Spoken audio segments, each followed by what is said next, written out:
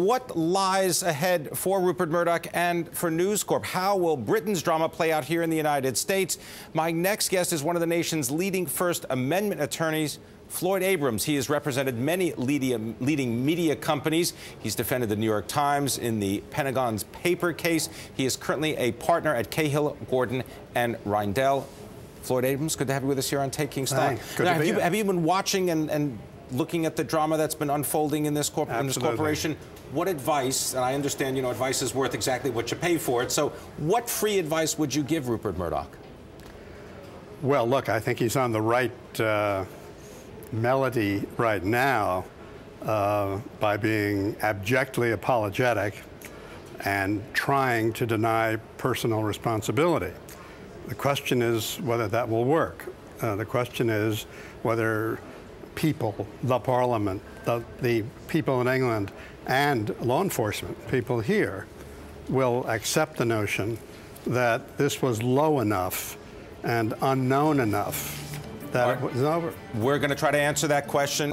My guests now are First Amendment attorney Floyd Abrams, and we now want to bring in Richard Torrenzano, Chairman, Chief Executive of the Torrenzano Group, specializing in crisis management. Floyd Abrams, I just want to follow up on something you were discussing, this idea that, all right, the advice that you would be giving to Rupert Murdoch, basically they're doing the right thing, trying to get at the details of the case. If this had happened in the United States, and indeed I understand there's a FBI investigation that is currently underway to check to see whether they hacked into any of the phone voicemails of 9/11 victims, would the case be proceeding differently in the U.S.? Well, it certainly would. I mean, yes, we'd have an investigation. We might have a congressional investigation as well, which would be conducted very differently, of course.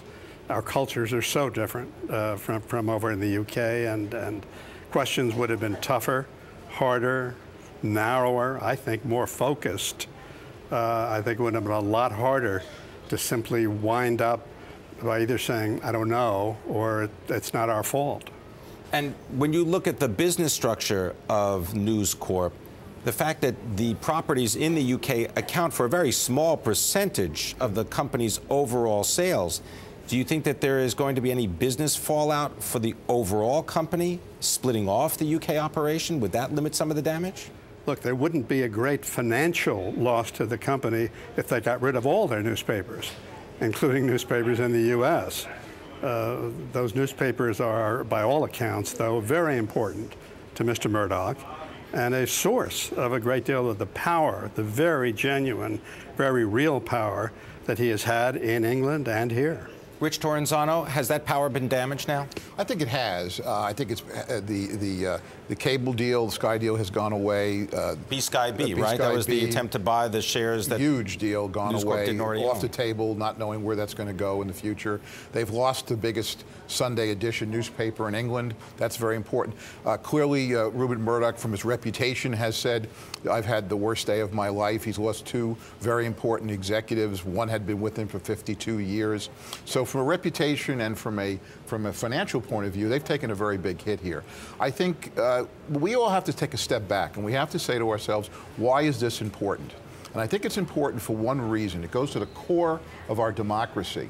When you have the police, who have special powers in our democracies, whether it be here or in England or in other democracies, who can gather information that we can't gather. And you have news organizations who have reach and breadth that we don't have as individual citizens. When they get together and they exchange information for money, that hits right at the core of our democracy. And that's why I think this is getting so much media attention and so much publicity. It really goes to the legitimacy of the way the society is run.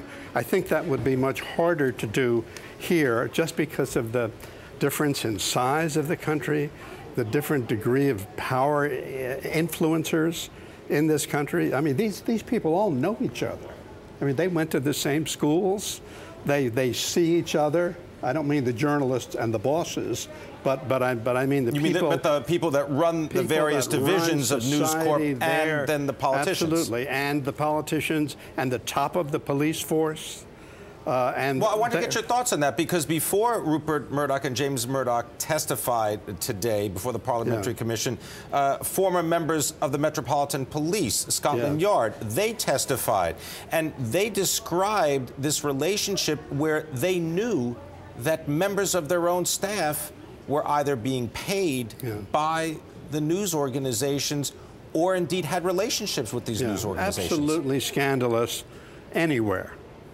What was accepted, agreed to, tolerated at the best, as revealed today. The notion that the highest ranking people in the police force knew about money changing hands, it is so disgraceful.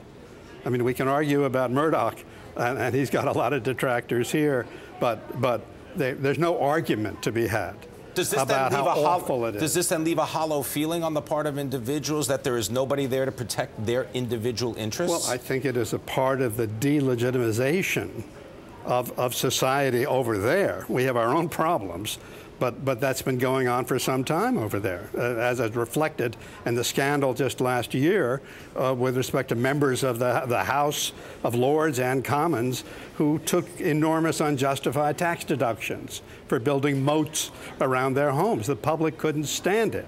Now, Mr. Murdoch was the one exposing that. He was involved in that, and the newspapers did a very good job in exposing that.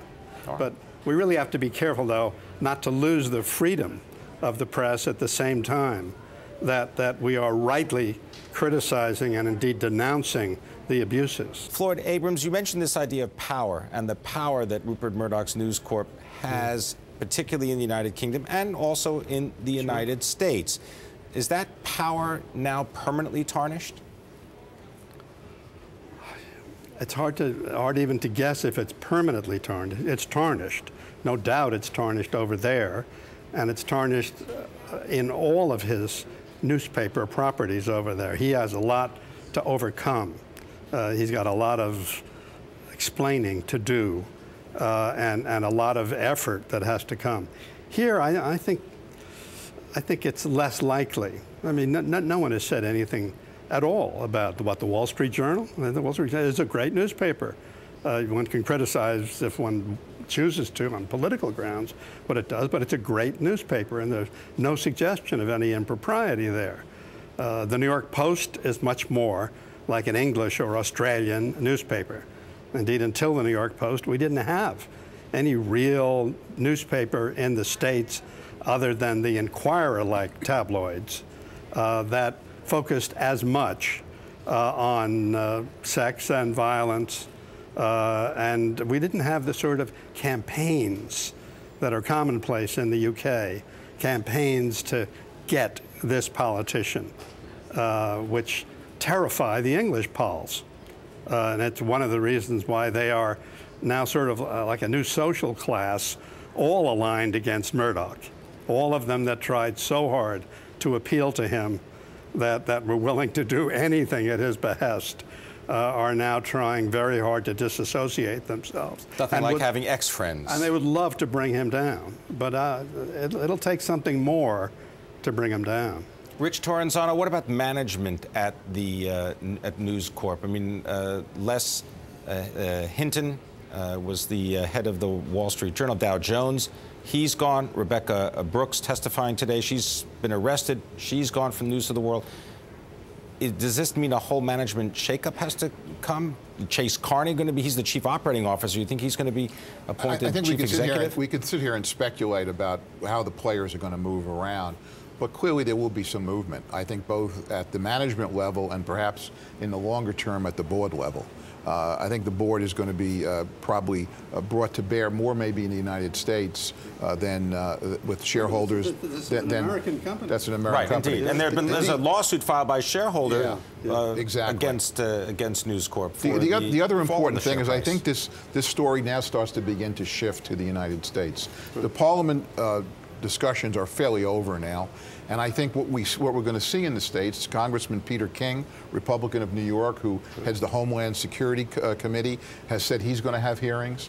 Another congressman who has oversight for the U.S. Foreign Corrupt Practices Act said he's going to have hearings. There's an FBI investigation going on. So I think as we go through the summer, as Congress finishes the business of our debt situation and comes out of maybe summer holiday, we're going to see this focus in both the Congress as well as the Senate, as well as some of our regulatory If they were to find out, and we have no reason to know if it's true or not, if they were to find out that there was any wiretapping here, let alone of victims of the collapse of 9/11. At 9/11 of the World Trade Center, which was a charge of the Daily Mail over there. Competing newspaper. Yes, a competing. If anything like that happened here, then it's the end.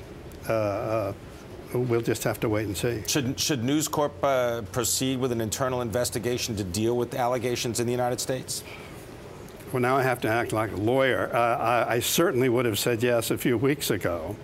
As to whether they should do it now when there are likely to be law enforcement investigations at the same time of the same people is harder. My answer why is that? Would be because he might have to produce it.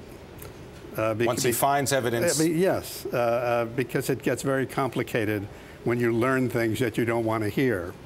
But my advice, easy advice, and worth just what you said a few moments ago, would be yes, I think they are, and I bet they are. All right. I want to thank you, gentlemen, very much. Floyd Abrams, appreciate your time, and, of course, Rich Torrenzano, appreciate your insights. Thank you.